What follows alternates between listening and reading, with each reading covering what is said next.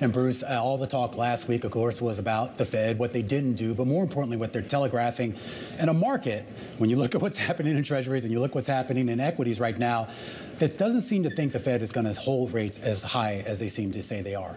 Well, you could say that, or then you can just listen to what the man had to say at the presser last week when Fed Chairman Powell showed us the dots and shared with us that there would be only one easing this year. It's a very far cry from, 6 that was expected by the market coming into the year. So, yes, the inflation number is getting softer and trending down towards that, 2% goal that everyone wants to see, and that's really good news. But here's the thing that I'm thinking about. If you're Fed Chairman Powell, are you going to ease so quickly when equity markets are all-time highs, job markets are incredibly strong and robust, and the economy is strong? Because if you were to ease, might it just inflate a little bit more the economy, equity markets, and cause these animal spirits to come back and inflation to come back? And so they're going to go, I think, very, very slowly and very, very cautiously. So you might expect one ease or two eases and then a long pause to see, did it do anything to reinflate inflation?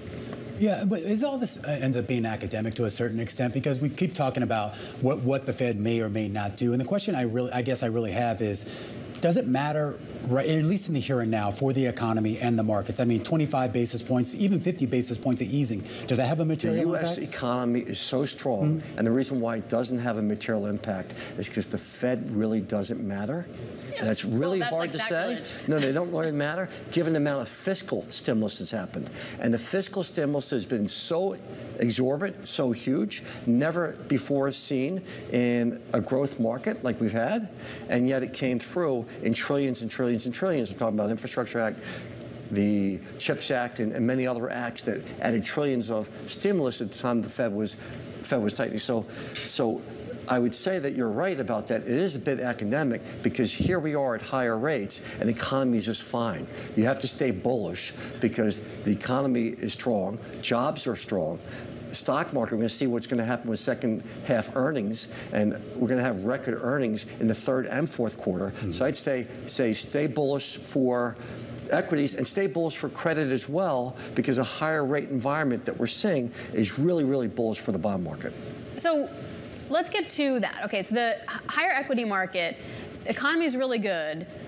What's the bankruptcy situation like? I mean, are we going to see the kind of bankruptcies that everyone was sort of anticipating, or the weakness that we've been anticipating? What do you think? Well, first of all, I'd start with default rates. Default rates are trending around 4%, and today, about 3/4 of these defaults don't come from bankruptcies, don't come from Chapter 11s. They come from these LME, these liability management exercises, or what the rating agencies refer to as distressed exchanges, where the creditors are crammed down. They have to receive a lower interest payment, less principal, or termed out debt, something that's adverse to them.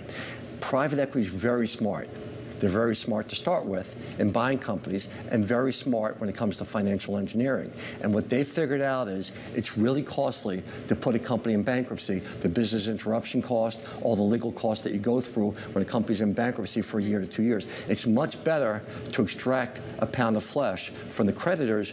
And with 90% of the broadly syndicated loan market being covenant light, they can do that quite efficiently by taking assets, moving over to an unrestricted sub, coming up with new money solutions from folks like Marathon, who will give the company, the private equity company, additional dollars, right, to make it through, and at the expense of existing creditors. So what I would say is this is a very favorable environment for the credit markets, because while 90 to 95% of the markets can sustain these higher rates, and you're getting paid the best yields in the generation, those other 5 to 10%, there's also a lot to do for us opportunistic credit managers that are providing capital solutions and these solutions for these distressed exchanges. Is part of that going to be in commercial real estate? Because we haven't had that disaster that we've been waiting for. Commercial real estate is, again, like the pig through the python. It's a slow process that's being worked through. So the commercial real estate debt markets are around $6 trillion. About half of that is held within the banks, and about half of that is in the private credit sector between the REITs and the CMBS markets and so forth. So the good news for commercial real estate is and it's very good news, is valuations have stabilized. It's a big market, and there's lots of really attractive deals to do.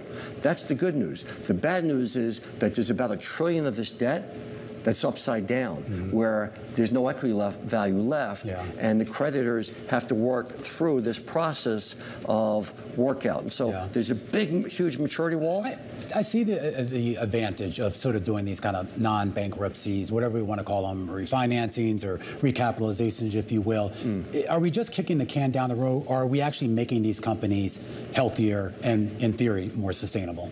They're more sustainable because in that process, there's going to be less debt, and the cram down itself usually relates to less debt in certain cases. In other cases, you're right, you're just kicking the can down the road and waiting for a day out in the future. But if the companies can then grow into those capital structures, that's a very positive thing. And so quite often with these exercises, they actually can. And sometimes, you're right, they probably can't. And then the bankruptcy waits down the line a year or 2 years, out in the future. But in most cases, these new money solutions have the collateral that protects them. And so they're senior, they're secured, and they have the collateral with the covenants in place. And so it's really a good, attractive way to put out money. And I look across Marathon's book of all these capital solutions we've done, it's across industries, because private equity is invested across industries, and you're seeing this high debt burden not impact just one or two sectors, but really all industries. Bruce, how do you think about the election? How do you think about election risk right now? Well, look at the election risk we just saw in France, right? Where Macron called for an early election, and he's still going to remain president, but the parliament is up for grabs, and it looks like his party's going to lose a bunch of votes, and votes are going to go to the far right and far left. And what did the stock market vote for? Well, the CAC 40, which is the French stock market, was down 6.2% on that news. And French bonds, which are the OATs, widened out 28 basis points relative to bonds.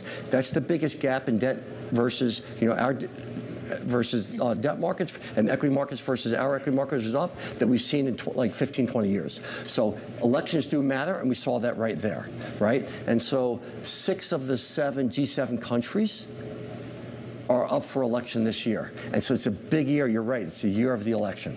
Here in the United States, we have a big election. And although we try to stay away from politics, this is going to affect markets in a very big way. So think about several things. Number one, the border itself. That's probably one of the top issues. And people don't want to talk about border because it doesn't relate to the economy. Well, yes, it does. The number one driver of employment over the last 3 years has been immigration. You take immigration out, jobs are flat. And meanwhile, they've been growing by leaps and bounds, hundreds of thousands a month, month after month for 3 years now.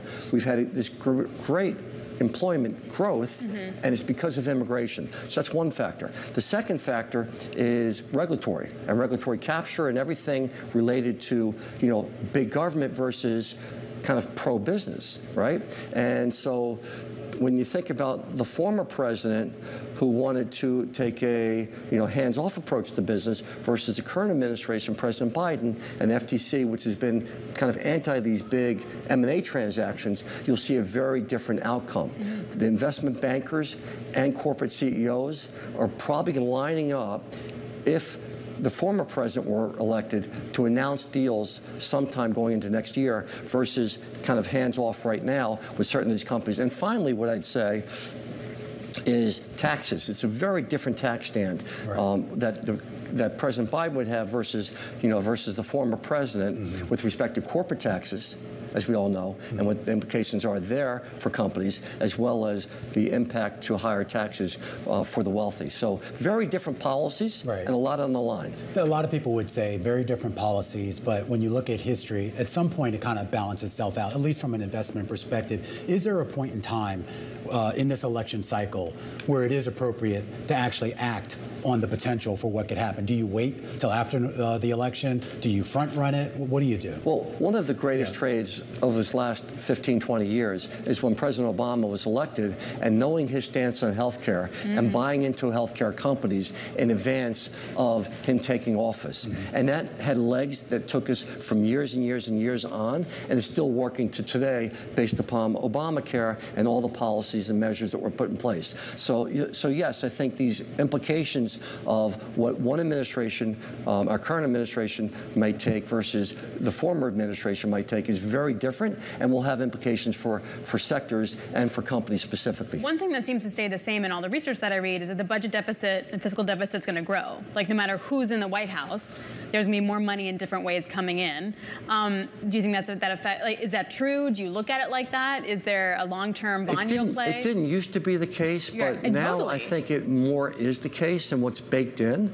And so I wouldn't disagree with that at all. I was, rather disappointed, to see how much the deficit grew during the Republican administration, because I'm all for, fiscal austerity or fiscal strength, and how it's, been relatively indifferent. But what I would say is I think we'd have slightly bigger deficits with the current administration than we would with the former administration, because I think the former administration's learned from that and wants to downsize government and wants to downsize a lot of the benefits that so many folks have enjoyed in these last few years. And I think it actually might be a little greater than what the commentators are stating, and versus what you've seen in these last few years. We only have about 30 seconds left, but on that point, though, are we focusing too much on the president himself? I mean, I think about the elections that we just had overseas. That was less about the man at the top and more about the legislatures or the parliaments. And I wonder if we're going to find ourselves in the same situation here in the U.S.,